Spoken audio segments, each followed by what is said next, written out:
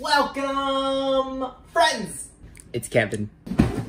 For those of you who don't know me, I just graduated from Yale with a degree in East Asian Studies. I'm currently in Miami, hence the little bedroom scenery change. But I spent the last few days researching, studying, watching YouTube videos about the college admissions process. And I feel like a lot of the other young, hip YouTubers are getting it half right. They talk a ton about grades, extracurriculars, essays, you know, the usual. Today, I want to talk about some of those topics they've mentioned, elaborate upon them further, as well as address some other concepts that I've learned over the past 4 years as a college consultant. I'll be covering some of the more spicier topics, such as legacy, intended major, even your sexual orientation. I already know this is going to be a hella long video, so feel free to watch in 1.5 or double speed. Here we go. I've pulled up the Canva presentation, so that's how you know things are getting serious. This is going to be an incredibly dense topic, so please watch this video in its entirety. In fact, this topic is so dense that I've split it up into 3 videos. There will be a part 1, part 2, and part 3. Part 2 is coming out next week, part 3 the week after that. I don't want to beat around the bush. The college admissions process is an unfair game, and I want to make this point crystal clear. There's been many scandals in recent years about rich parents donating to get their kids in, racial biases towards minority groups. That being said, the sooner that you guys accept this reality, the more empowered you will feel to change the parts of your application that you have control over. Okay, great. So now that that's out of the way, I have an activity for you guys. Take a moment to jot down all the factors that you think affect your college admissions decision. Pause the video. Take a minute to do so. By the way, guys, the reason that I prepare these activities for you is not to extend the video length time. It's because I've studied the psychology of learning, and by making guesses early on, then comparing your answers to what I'm about to show you, this improves your long-term memory and retention so that the information stays with you. Sweet. So I assume by now you've written a few things down on your notepad. Let us compare lists. There it is. Take a moment to absorb it all. I am not going to insult your intelligence by reading everything on the list. As I previously mentioned, there are some things on this list that we can control, some things we cannot control, and some things that are kind of in our control. So here they are. I've split them up neatly for everyone to see. Part 1 is going to focus on the stuff that is not in our control. And that might sound like a weird place to start, but trust me, it will all make sense in a few more minutes. Before we get started, guys, if you could toss me a quick like, comment, subscribe, that would really help out the channel, and I really appreciate your support. All right, I think I'm just gonna hang out in this bottom right corner. Cool. So things that are not in our control, they have an asterisk because each of these factors, all the 25 factors that I showed you guys on the previous slide, they don't exist in isolation. They don't exist in a box, in a cave. They have influence over each other and they are interconnected. And in fact, some of the things that you might believe you don't have control over, what this actually means is that maybe because you don't have control over where you live, what race you are, your ethnic status, that means that you might want to dedicate some more skill points to something like your GPA, your extracurriculars, awards, your initiatives, blah, blah, blah. Let's start with your gender/sexual orientation. So I'm going to offer you guys 2 examples where I've seen very compelling essays in which someone talked about their gender or sexual orientation and leveraged it in order to make them look more attractive to the admissions committee. The first one would be from a dear friend who is from Europe, and she grew up in Amsterdam in the Netherlands, and she talked about this story where as a young woman, she would be walking down the streets with her mom and she saw these old men essentially go to the red light district in Amsterdam and pay for prostitutes. And this left a deep impression on the person that she wanted to become. As a result of this story and this experience, my friend, who's a girl, ended up researching and studying law, specifically gender equity. And she talked about how this experience fueled her passion. It was a very effective essay. She got into Yale. Today, her interest in law has morphed a little bit and she wants to combine emerging technologies like AI with law in order to better optimize and promote more equity across all minority groups. Another story that I read a few years ago, and honestly this one was a bit heartbreaking, was about a student who had been discriminated against due to their sexual orientation. I tried searching up the story, can't seem to find it these days, but I believe the student was in a major city like Chicago and kicked out of their home because they were non-binary and essentially had to fend for themselves on the streets, was homeless for a little bit. Their GPA suffered dramatically as they bounced from foster home to foster home. And so this person wrote about their experience in this story, their first 2 years marked with chaos, moving from place to place, never having a location to call home. But after studying their butt off during their junior and senior year, they were able to pull up their GPA, worked extra hard by essentially living at these libraries, If you guys have a story similar to this one, which addresses some of the reasons why your GPA or extracurriculars might have suffered due to a personal circumstance, then you want to address those challenges in your application. The best place is probably your essays, but I guess it is possible for a teacher or a close ally to write a recommendation about your circumstances as well. When it comes to family, chances are you fit into one of the following categories: your legacy, your first gen low income, aka FGLI, or you're somewhere in the middle. We'll just go down the list. Legacy. Everyone knows that if you have legacy, your odds of attending XYZ college improves. Question is, how much does it improve? Well, let's take a look. So I'm looking at this Guardian article published in January of 2019. And there's an interesting section here where it talks about, I mean really this article is about discrimination towards Asian people, but let's take a look. It says Harvard, the acceptance rate for legacy students is about 33% compared with an overall acceptance rate of under 6%. You know guys, I get it. Some of you are thinking this is totally unfair. Why is this even the case? According to this article by The Atlantic, it argues that the most important rationale for colleges to admit legacy kids is a financial one. They tend to believe that giving legacy applicants an edge helps them bring in alumni donations. A few paragraphs down though, it also says that this is statistically just untrue. From 1980 to 2010, they accepted far fewer legacy students, and yet alumni giving increased. Basically guys, the takeaway here is if you're legacy, good for you. If you're not legacy, let's discuss how to work your angles. Now, something that a lot of students don't know is that FGLI students are viewed very attractively in the college admissions process. Schools like Harvard, Yale, Stanford, Princeton, really any top 20 college, even any state school wants to admit underprivileged students. And they're looking for those kids who didn't have the best resources and yet they persevered and excelled given their circumstances. Colleges want you. If you're legacy or if you're FGLI, you actually have an edge over the average middle-class American. I have another article pulled up. I love my articles. This one's by College Vine. Being first gen is unlikely to hurt your chances. In fact, it may attract the attention of admissions officers and your application may be viewed more positively. Colleges will be more willing to forgive lower grades, test scores, or extracurricular involvements because they know that you're busy working another job to support your family. You may have much more challenging circumstances than the average US high school student.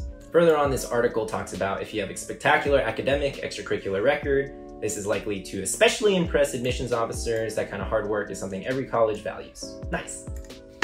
The people I feel the worst for, the most sorry for, are those folks in the middle. It's really tough. Like if you're FGLI or legacy, then you don't even have to worry about the financial aspect of college because your legacy, you're likely in the top 1-2% of America, or if you're FGLI, you'll qualify for a full scholarship like me. The folks in the middle, I think, are getting squeezed by colleges, especially tuition rates that have just been growing year after year nonstop. What are your options as a middle-class American applying to these top colleges? How will you stand out? Okay, so the first is, can you apply to a summer program at Dream College? Honestly, this is a great tip for everyone, but I think that the folks in the middle have to do an especially good job at arguing why they want to attend their dream college. So, another factor that you guys saw previously is college interest level. Some schools care about it a lot, some schools don't care about it at all. Just be sure to research your school in particular and see what they care about. But doing a summer program and being able to explain that you lived in the dorm, you've seen the community, you like the architecture,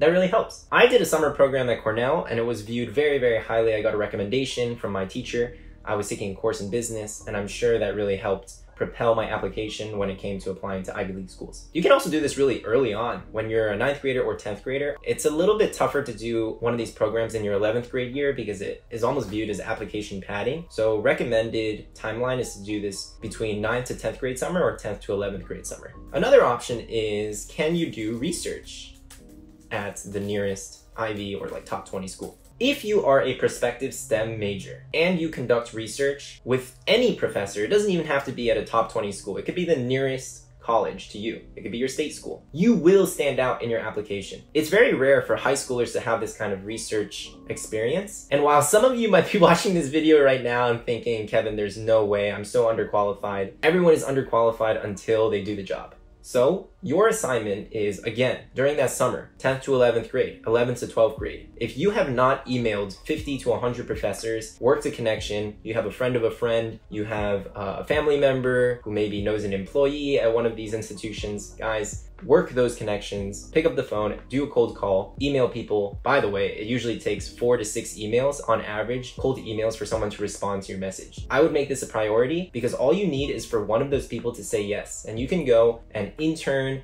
conduct research, act as an assistant to the lab for 6 weeks, and it looks amazing on your resume and on your college application. If you're one of those folks in the middle, guys, you seriously need to go out in the world and make opportunities happen. You can't just sit around waiting for them to fall on you. Next up on the list is geographical residence. I mentioned this point last week, I don't want to berate it, but I was very surprised to learn that Exeter, the District of Columbia, Indiana, and Japan, all 4 of these locations send about 10 students to Yale every single year.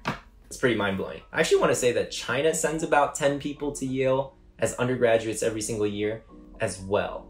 Let me really break this down for you guys, because at a school like Exeter, it means that your competition is way more fierce if you want to apply to an Ivy League school. Technically speaking, your odds are better, but let's say you live in a state like Indiana or Wisconsin or South Dakota. If you apply to Yale, not a lot of people are doing that, so you stand out immediately. Unfortunately, if you're in a more crowded state like Massachusetts, California, Illinois, Florida, those states send a lot of kids to Ivies every single year. The reason is because these states have a very high quality of education at the public school level, and what colleges want to see is your ability to take advantage of the circumstances that were presented before you. This is an extremely key point. Let me write it down, it's so important. Colleges take into consideration how you leveraged the opportunities presented before you.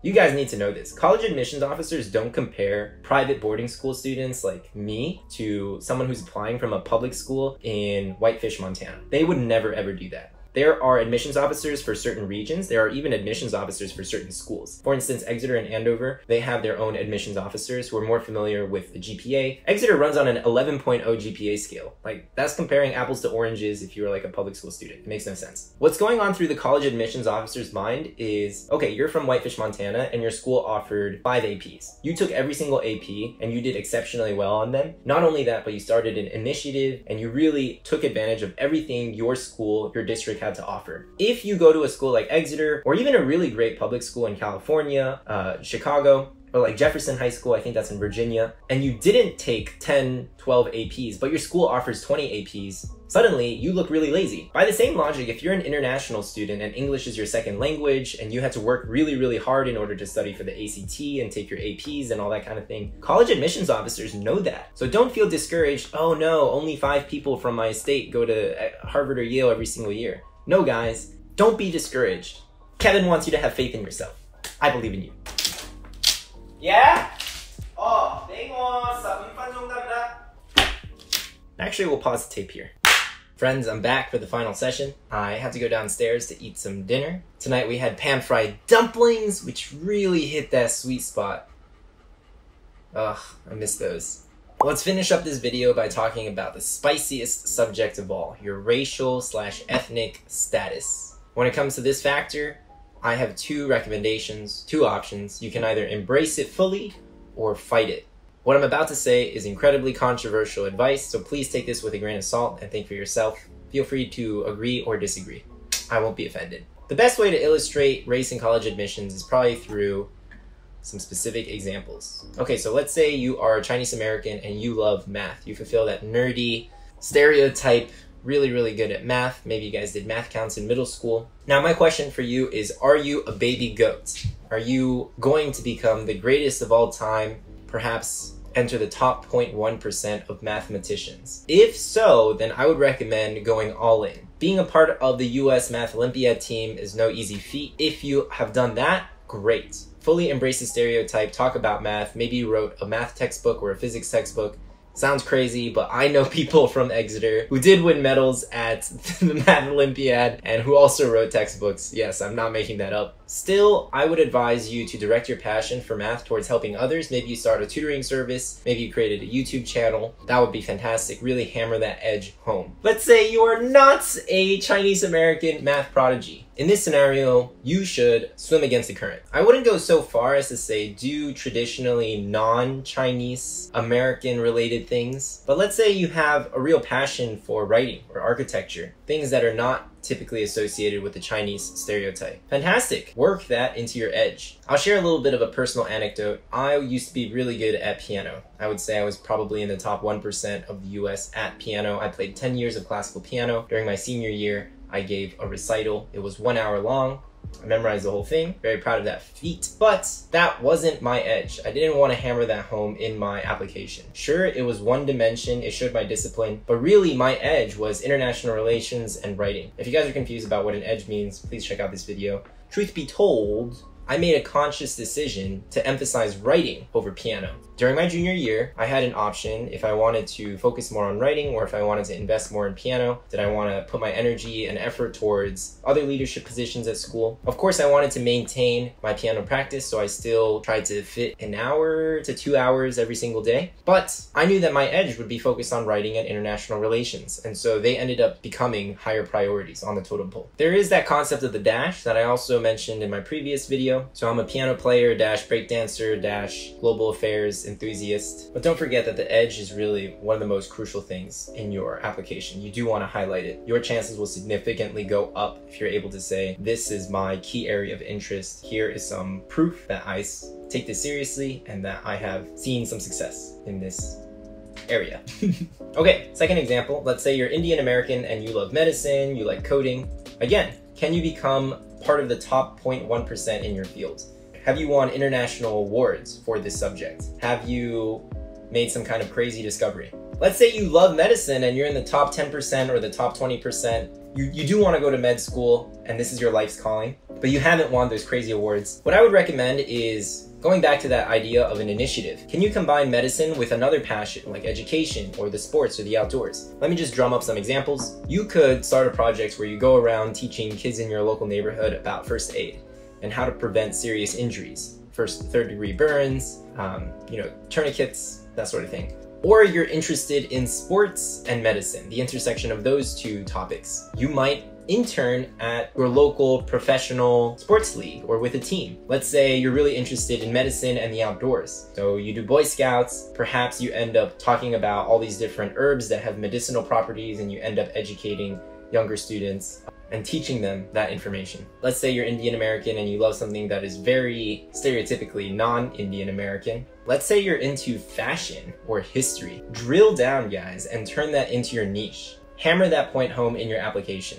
Now, the other thing to consider is, can you become a GOAT in your niche? And the answer is, yeah, you can. In fact, it's probably easier to be in the top 1% of history or fashion than it is to become in the top 1% in medicine.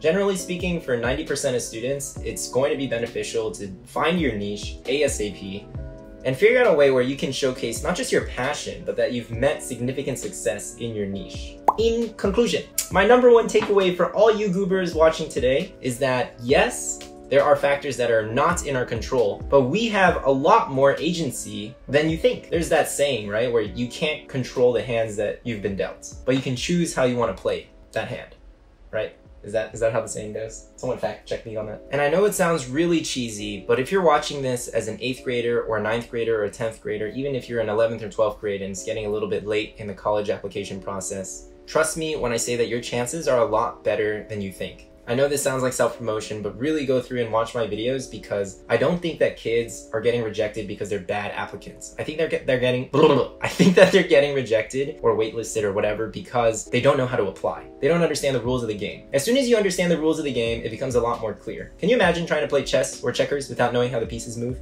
It's impossible. Of course you'll lose. Do yourself a favor and get educated about how the college admissions process works. Honestly though, if you spent an hour and a half reading those College Vine articles, watching YouTube videos about the college admissions process for a year, you would know so much more than the average college applicant because they start way too late. I'm telling you guys, 95% of applicants start their junior summer, senior fall. I wish they had started just 6 months earlier. Do your future self a favor and give yourself a head start. Part 2 and part 3 will talk about the things that are sort of in our control and the things that are definitely in our control.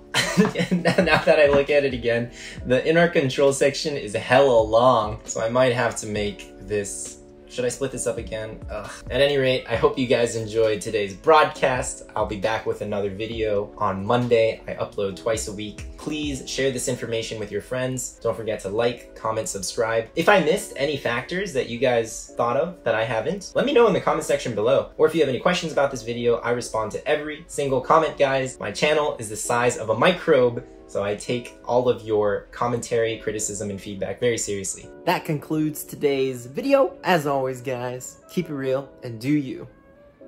Peace. If you've made it to the end of the video, I have some bonus footage for you. Here's a clip of me breakdancing in Queens this past weekend. Enjoy! Put the Van Dam. What are you doing, woman? You temporarily. What the Buddha?